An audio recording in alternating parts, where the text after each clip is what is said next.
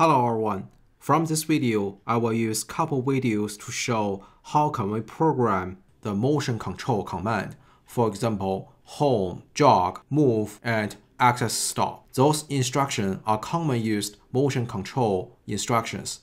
Continue from the previous video, the software what I'm going to use, that is the Rockwell Studio 5000, and controller I'm going to use, that is the Allen Bradley RSLogix. And one of my key motivation to make this video, as we know, once we drag one instruction, it will pop out a lot of question mark here. For each question mark, it needs special data type here. So for the new starter, if this is the first time for you to program this is really confused. Some data type is a real, some data type that is an integer, some data type that is a bool. You need to declare many data types here. Declare that data type is a really huge job. It needs you to declare a lot of variables with different data types here. So it's really confused. And to make this video, I prepared some data types here. So I will attach those data type under this video. So you can directly use this data type. And for the detailed instruction, so just follow me in this video step by step. Okay, before we start to program, we can import those data type. So to use those data type, we can go to Access and find out the data type user defined. And from here, right click this import data type. Okay, we can select those data type and select, for example, firstly, I will select this MC instruction and click open. And here we can rename this data type name. I will select this create. Click OK. Okay, this is the MC instruction. So this MC instruction includes the common used MC control, the instruction. For example, home, jog, stop, or move, and access gear. Some common used MC instruction here. Those instant here. Okay, this is the MC instruction. And next, import. Import MC status. So sometimes we need to grab some important status from the access. And you know the access has a lot of information, but this MC status, I picked some important status. So we can transfer the status from the access into this structure. So we can pick some important status only. Let's click OK. Okay, this MC status also includes this MC destination here. So if I double click this status, I picked some important status, for example, no fault, enabled, ready for jog, ready for motion control, at standstill, locked, jog in, from this MC destination. So from this MC destination, I predefined 5 destinations here. For example, in your project, if you have a 5 destination, you need to move. Position 1, 2, 3, 4, 5. This structure predefined 5 positions here. If you need to add more, so you can go to the MC destination and add more positions here. So I predefined 5 at here. Okay, let's import next. Variable. MC variable. Okay, MC variable. As we know, for each motion instruction, we need speed, acceleration, deceleration, and direction. Those are common used variable for each instruction. Okay, and this is the MC var. Import data type, and MC command includes all the important command for different instruction. For example, let's open, import, and open it.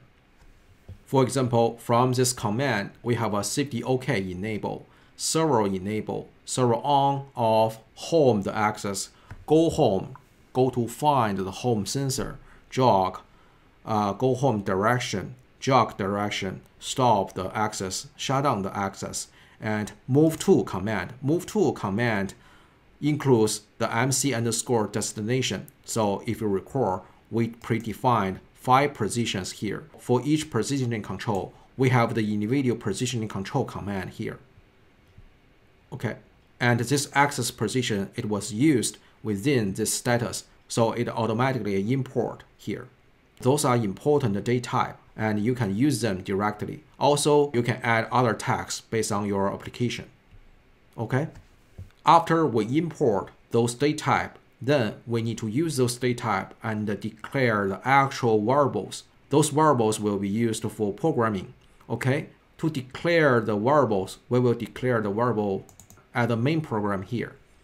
So firstly, we will declare the command. So I will name it positioning access. For our application, I will name it app application command.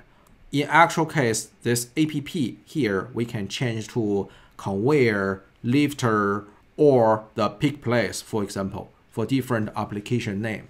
So here, the data type, we can call that _mc _ command. It's using this mc _ command data type. Okay, here. Okay, next, let's show the status, that is the positioning access _app status. Okay, and the data type, let's use this ud_mc_ status. udmc status. Okay, and next, that is the MC instruction, so positioning access. Okay, I will call that MC. Okay, and this comes from the MC _ instruction.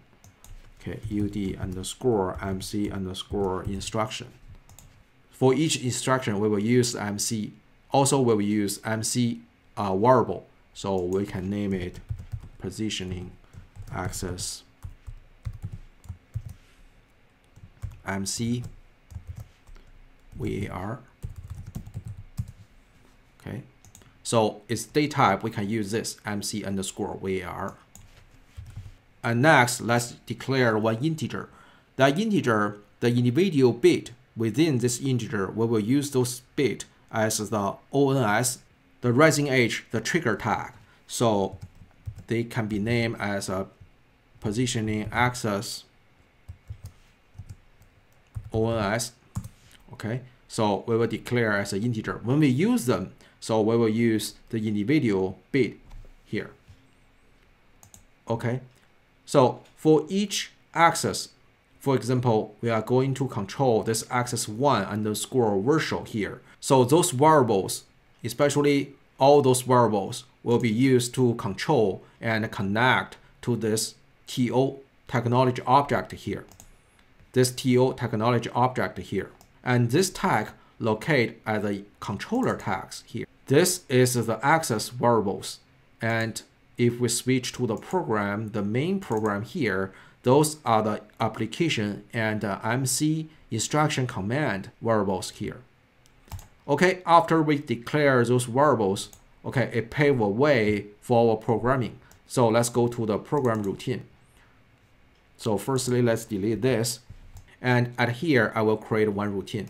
Right click, add new routine. I can name the similar name as this access 1. So at here, I can name it, okay, access 1, MC instruction. Click OK. And from this main routine, we will call this access 1. Okay, double click here, we can type in GSR. So GSR will be used to call this subroutine here. So let's select this routine, access 1 MC instruction. Okay, then we can mainly focus on this routine. Let's double click, jump into this routine. Okay, here. All right, till now, we paved the way for the MC instruction programming. And we import the data type as shown in the screen. And using this data type, we create the PLC tag. And then using this PLC tag, we can quickly evolve into the MC instruction programming. Also, we set up this routine, and using the main, we can call this routine. And all our MC instruction, we will program the instruction inside this subroutine. And in next video, I will show how can we program the MC instructions. For example, the MC home, MC power on, and the move jog, and the move absolute. Alright, see you in next video. Thank you for watching. If you like this video, please give me a thumb up. If you like to watch more videos in my channel, please subscribe and hit the bell. Thank you for watching.